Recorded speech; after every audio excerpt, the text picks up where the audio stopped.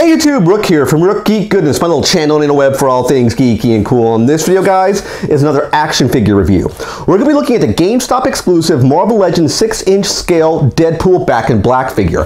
This figure came out the end of 2017 into 2018. I was really looking forward to this figure when I saw it on Black Friday of November of last year. A lot of GameStops didn't have this figure in stock, and it came out about a month or so later where some stores were getting it in small quantities, like maybe 1 or 2 in a store. So you might be asking yourself, what the heck is this figure all about? When the heck did Deadpool get the Venom symbiote suit?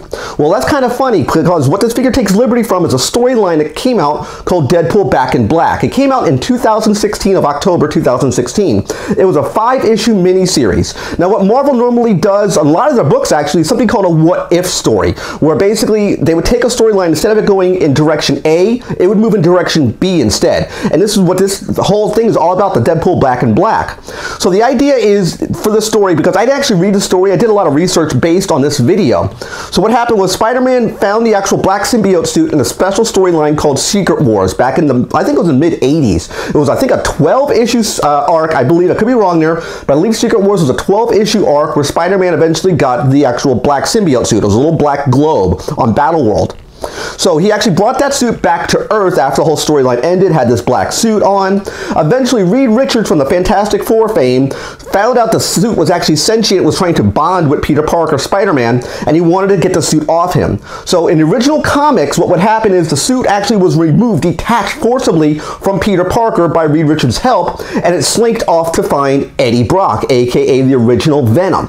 So in this storyline, instead of the suit slinking off to find Eddie Brock, it attached to Deadpool. That's the whole idea for this figure, and I think it's such a cool take on Venom attaching to Deadpool, the Merc with a mouth. I think it's such a cool idea. I'm eventually going to read that storyline, but I wanted to actually showcase this figure for you because I think it looks really, really cool. So that being said, a little background on the whole Deadpool Back in Black. We're going to do a full breakdown segment. I'm going to do a full package review, take this figure out of package. We're going to look at the paint, the articulation, the accessories, and conclude the video with final thoughts for you, the viewer. Should you actually spend money for the Deadpool Back in Black figure from Marvel Legends in a 6-inch scale? Stay tuned, guys. We're going to go to a breakdown. Alright guys, we're in our breakdown segment looking at the GameStop exclusive Marvel Legends 6-inch figure Deadpool Back in Black. The very first thing we always do is look at the packaging and presentation. It's a really cool looking packaging. Up at the top is the black sort of trim up here that says Marvel Legends. On the bottom you have the really cool Deadpool, sort of like the 70s disco looking logo here. It says, of course, Back in Black at the bottom. On this side you have sort of a side shot of how he actually represented how he looked in the actual 2016 comic series Back in Black, where this figure takes liberty from. On this side you have the same identical thing with him in the black and white suit. On the top here you have sort of a logo. I'll kind of pull back a little bit so you can see it. It's a black and white version of his head, his normal logo he uses, which normally is red and black. And on the back of the actual figure you have sort of a presentation of how he could be displayed. This is the way that I'm actually going to display this figure as you currently see it right here. Now there's a little write-up over here in multiple languages. I want to read it out to you guys because what it says here is increased aggression, question mark, boosted strength, question mark. Nah, he's just in it for the slimming black suit. And I can really see Deadpool saying something as snarky as that. So I definitely like the whole packaging as a whole. If you were curious, down here it does say the price point, which is $22.95. Well worth the money in my honest opinion. You get a lot of value packed into this actual figure. So let's actually get this guy out of packaging and go into a full breakdown of the figure out of packaging. Alright guys, we actually have the Deadpool Back in Black figure out of packaging. So the very first thing we always do is look at the paint and the sculpt and design first. So the paint, of course, is all black and white throughout the entire figure. Now I did think they took liberty from what I've heard in other reviews is that this buck here, the body, which means the sculpting for the legs, the chest, not the head, but everything else about the figure was used from a figure called the Blizzard figure for Marvel Legends from several series ago. That's where they actually took this design from. The head sculpt here is new. This is an original head sculpt, but it's much different than your typical Deadpool head from we normally see. I do like the way it looks. The presentation looks spot on. It's black and white throughout the entire figure. You got the little Deadpool logo right here on his belt, and on the back there is a hole, which you'll see right here, a peg point that you can plug something in, which is in one of his accessories, which we'll talk about shortly. So let's actually look at the head sculpt itself. The head sculpt looks really, really nice. Looks just like Deadpool. Again, they tweaked it a little bit because this is a brand new head sculpt for him. Now, if we look at the actual articulation and how it actually poses, let's break that down as well. The head itself can go up and down, left and right, spin 360 with no issues. Arms can go all the way around. If you notice, you'll hear it coming to my mic. You hear clicking, nice clicky joints. I do like these joints. They sound really, really good, really, really tight. I do like that. Both arms do that. Spins 360 with no issues at all. Arms can go out to a full T, as you can see here. The bend for articulation is you have a double jointed elbow right here on the right hand, which will be across your left. He has a 360 wrist here, wrist swivel up and down, and this hand he has right here is a thwip hand, like a Spider-Man web shooter hand, which is what I'm going to display him with, because I think it looks so neat, so different. You don't normally see Deadpool with a Spider-Man web shooter hand like this. I'm going to keep this hand as is currently displayed. His left arm, same articulation, same clicky joints, double jointed in the elbow, wrist spins 360, and there is articulation on the wrist as well, up and down movement.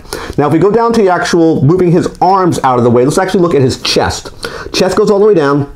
There is an ab crunch, very, very nice ab crunch, holds the pose, it's not loose, you can see it moving but it's staying in position. You can spin the waist 360 degrees as you see right here. There is sort of a belt here. You will have the weird articulation cut where if you do this, it looks a little off. I don't know if you can see it, but there's the way the waist sort of like levels off, or like sort of doesn't line up properly if you turn him cockeyed like this. It looks a bit awkward, so you want to keep him in sort of one set of poses here. Now if you go down further to the the legs themselves can go, he can do a big kick, as you can see here, long amount of articulation, long amount of movement here. The actual leg can spin at the thigh 360 degrees, as you can see right there. Of course, you'll get weird breaks in the paint scheme because the paint is sort of linear throughout the entire figure. As you can see here, there's lines through the figure.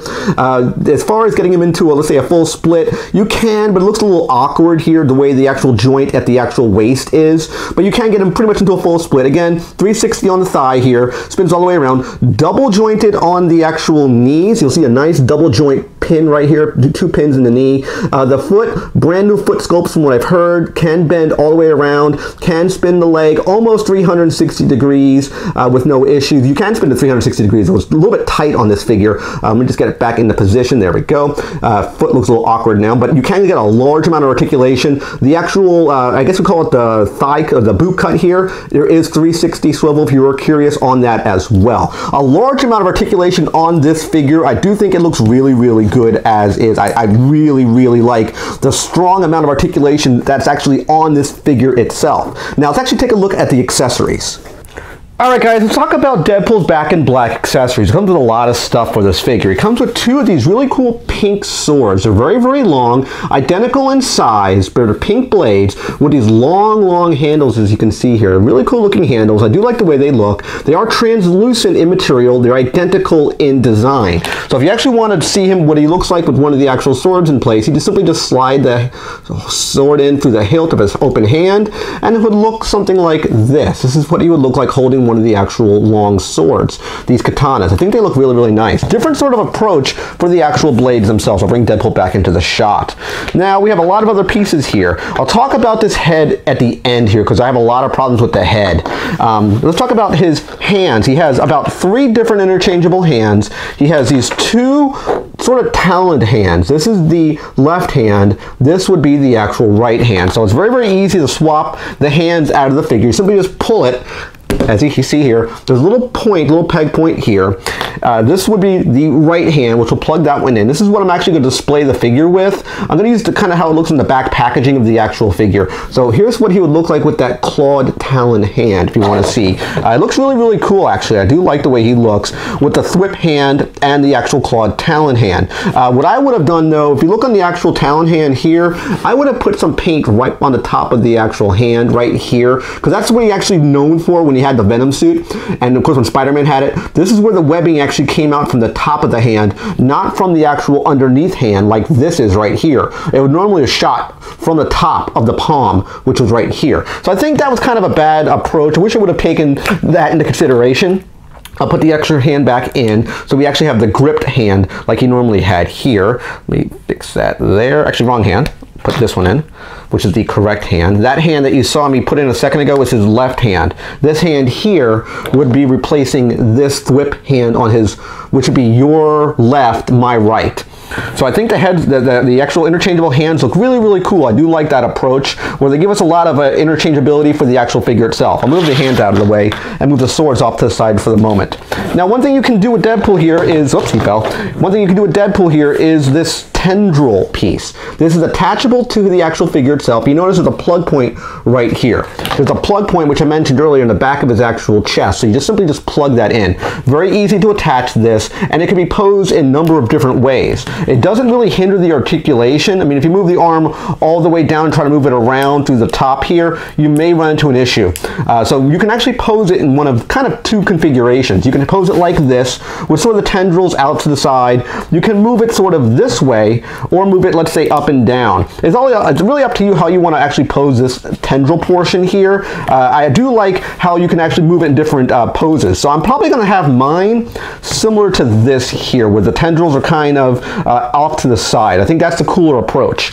Now, one thing you can do is you can attach the actual swords into the tendrils as I'm holding the tendrils. Some of the tendril points hold better than others. I think it's this one right here which holds really, really well. Very, very snug. As you can see, it's holding it with no problems, no issues. The other ones, they have problems from what I've seen. When you try to actually lean the sword into it, it kind of leans funny. You have to kind of really finagle it so it will stay properly from what I'm seeing here. The top one doesn't really hold very well. You see me kind of finagling it there. Something along those lines you might be able to do, but it's very, very loose, like you just saw it fall there. I would like to do it maybe through this one, but this one again is not very, very tight from what I'm seeing here. You could probably finagle it so you would hold it like that maybe, which might be the approach to take, something along these lines. So you're just holding it in place. It's not falling. It is kind of stable, but you have to kind of tweak it a little bit to make it work. I think that looks really, really neat. I do like that presentation. Now, I had to re-record this piece because of this head sculpt. I was fighting a lot for about 10 minutes to try to get this head onto his body. I don't know if this sculpt was made incorrectly, but I think the hole on the inside is too small for the joint on the head. I was fighting and pushing and prodding and trying to get this head, I swear to God, guys, onto the body. I could not get this head here onto this body. I think there was a problem with this head sculpt, but at least on mine, from what I'm seeing here. I don't know if it's all of them, but I was very, very much fighting with this head. It looks cool, but even to me, I wasn't going to display this head on this figure. I like this presentation as you currently see here, how it's displayed. With the exception of the hand, I'll show you my final display option here. This is how I'm going to display this figure, and then we'll go to final thoughts. I'm going to use the wide talon hand in his right hand, which is this one here. And this is how I'm going to display my Deadpool, back in black. So let's get him set here. I'll kind of put that one back, him holding the actual katana, as you saw me do earlier. Again, it's kind of, you have to kind of finagle it a little bit to make it work. I wish this grip would have been much tighter, and unfortunately it's not the tightest grip. So kind of slide it in, see if I can do it again. It's kind of, like I said, it's kind of tricky to get it to work. You have to really finagle it to get it to hold like I was doing it before. Now it's probably not going to work. I'm trying, guys, to get it to work. It's very, very tough to try to get him to hold that sword. It's just the way these tendrils are designed. They're not really designed to grip, so to speak. And this top one here, which you think it would hold, it's very, very loose. This top tendril here is extremely loose. Now I can't get the thing to hold. Something like that. That's good enough for me. It's kind of bouncing. You see it kind of bouncing here, but this is kind of how I would display it. I would really try to get this tendril here to hold, because I was able to do it earlier, as you just saw it, but now it's not working as well as I would like it to grip.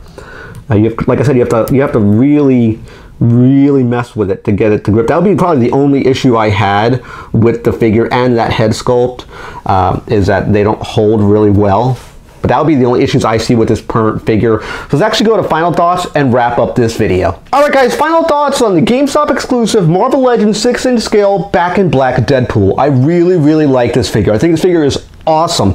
There are, of course, some weak points to this figure, mainly the tendrils, as you see here, holding the actual swords, which I talked about in the breakdown segment. The grip isn't super tight to hold the actual katanas. I do think it looks cool. I do like the idea and the approach. I think the execution was a little bit off what I'm currently seeing here. Again, another point that was, I would say, a bad point for it, at least on mine, was the actual head sculpt. I can't get this head to attach to the figure. I think the inside of the head here is sculpted too small compared to the ball joint on top of this head. That would be another negative for me. Probably the only other negative I would say about it is this actual figure itself was listed as a GameStop exclusive, but there's no GameStop exclusive label listed on the packaging itself. I think beside those little nitpicky points, and of course I can't use this head really, because I can't get the damn thing to fit on it. I actually cut my knuckle open trying to actually get the head attached to the figure. I spent, like I said in the breakdown, literally 10 minutes forcibly trying to shove that head onto that ball joint. It was extremely difficult, and I had to reshoot my entire ending of my video here because of it. So definitely take care with this actual head sculpt. You might not have the issue like I did. I think this was sculpted incorrectly based on what I'm currently seeing here. But beside those points, I think this is a really cool figure. Highly articulated, highly detailed, really cool approach to taking Venom and Deadpool, merging together based in the 2016 miniseries that came out for this figure. He's also had the nickname called Venompool. People called him Venompool in the actual series as well. I really like this figure. I highly recommend it. Even with those small shortcomings, definitely buy this figure. I wish it would have had, of course, the white on the actual paint on the hands, but that's a nitpick I can let go. Definitely click that like button if you like this video. Click the subscribe button, which will picture my face.